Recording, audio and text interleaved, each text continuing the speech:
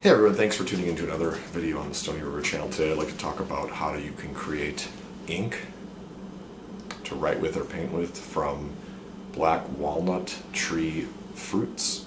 So black walnut fruits look like this. They kind of have a greenish brown texture and a fleshy coating that surrounds the actual walnut itself. And I purposely stained my hands. I processed one of these fruits, meaning I just peeled away the outer husk around the walnut itself. And just you can see how the staining properties that it has on my hands. Did that purposefully.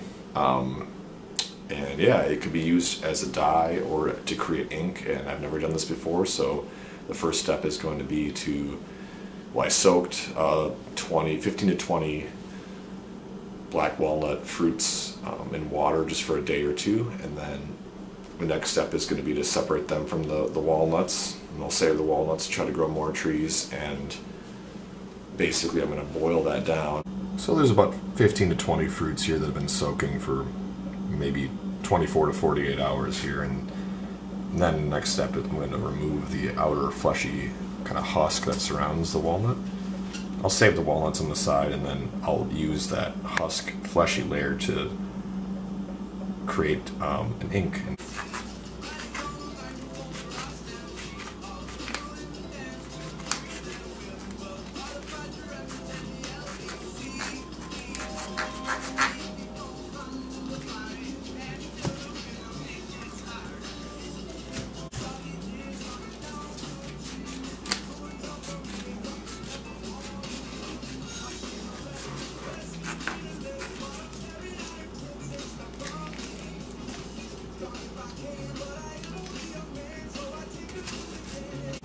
This is the water that I soaked the black walnut fruits in. I'm just going to use this to kind of be the stock and just boil it down after I add all the separated husks.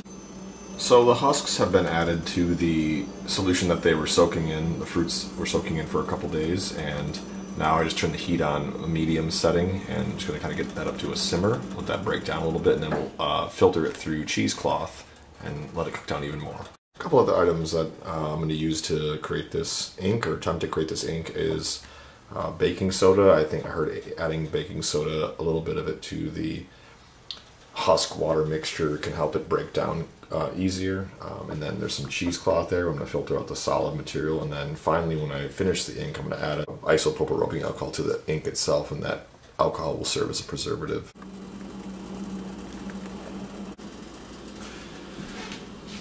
So I guess adding baking soda helps to break down the fruits. I don't know if it's true, but I'm just going to add a little splash in and just see how that works.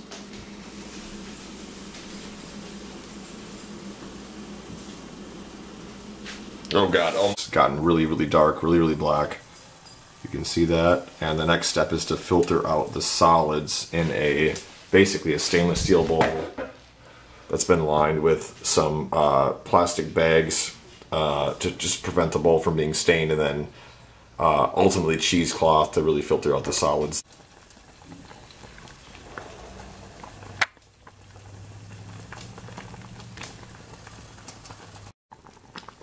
Alright, I'm going to try to filter this through some cheesecloth and separate the solids from the liquid, and then boil the liquid down even more, and then hopefully that will create a nice consistency for ink.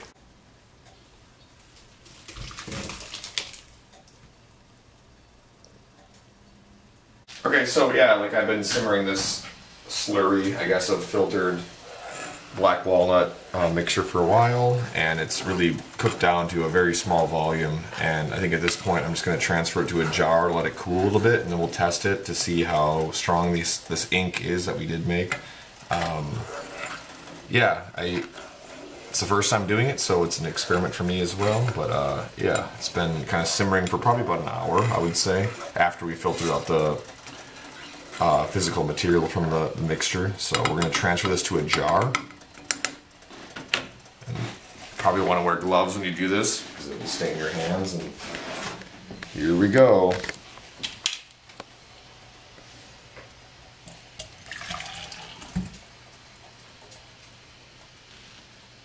And there we are.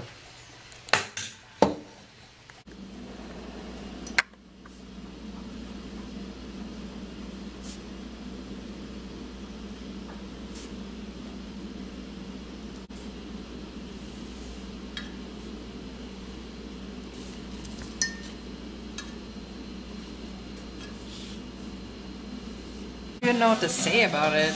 I just think it's beautiful. I mean, I'm just kind of playing around. Well, what do you think of? What are you thinking? Like, what do you? I love the color and the tones and how many, like, you can really build it up a lot, or you can kind of like let it kind of run out and get to be that lighter shade. Yeah. I love it. I'm excited to get some actual pen tips and see how that works instead of using it just like paint. That'll be featured in a subsequent video. Yeah, but it's so pretty. It's very beautiful.